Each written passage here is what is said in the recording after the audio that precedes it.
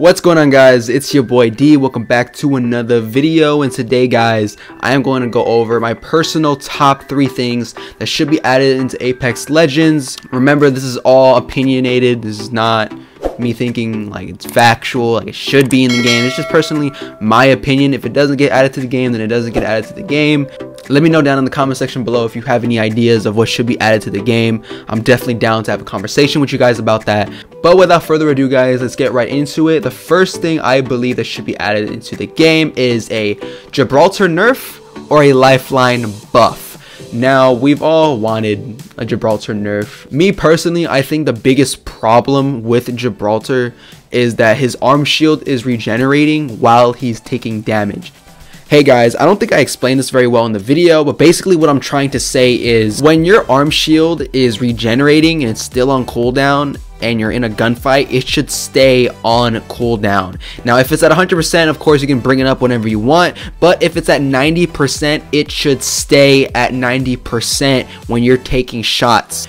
But if they don't get rid of that, they need to buff Lifeline, because Lifeline, like, under the rug recently, all because Gibraltar has gotten the rezzing buff. Gibraltar can literally res you faster than Lifeline in his bubble. You shouldn't be choosing Gibraltar for rezzing over a literal combat medic. You know what I'm saying? Like, the combat medic should be the best person at rezzing. So why the heck is Gibraltar better at rezzing? So they need to either nerf Gibraltar or they need to buff Lifeline. We need another aggressive legend. So Octane was really loved when he first came out because of his mobility. He was able to get on top of roofs really easily. He was honestly great when he first came out. Now, he's not as crazy as he used to be. He's not as picked as he used to be. Most of the legends that have been posted recently have been really good for ranked, but they're not necessarily perfect or really good for pubs, for playing aggressively and going for high kill games. But anyways, guys, on number 3, we have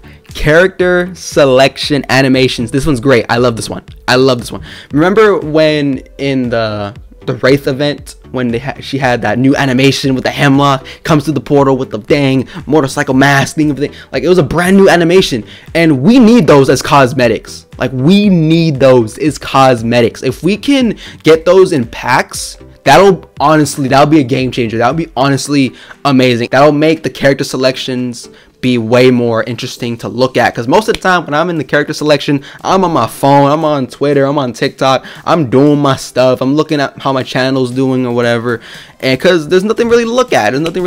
Unless someone takes my legend and I get hella pissed, then yeah, I'll look. But like, other than that, there's really no point of looking at the character selection animation. So if they could add those animations, some brand new animations for you to get on cosmetics, that'll honestly make character selections way more interesting. That's all I have for you guys today. My name is Diego. If you're brand new to the channel, please subscribe if you enjoy these kinds of videos. Currently at 752 subscribers. I'm on the road to 1,000 subscribers. Anyways, guys, I hope you guys enjoyed the video. Please leave a like. Let me know down in the comment section below how you felt about it. Anyways, guys, I'll catch you guys on the next one. See ya.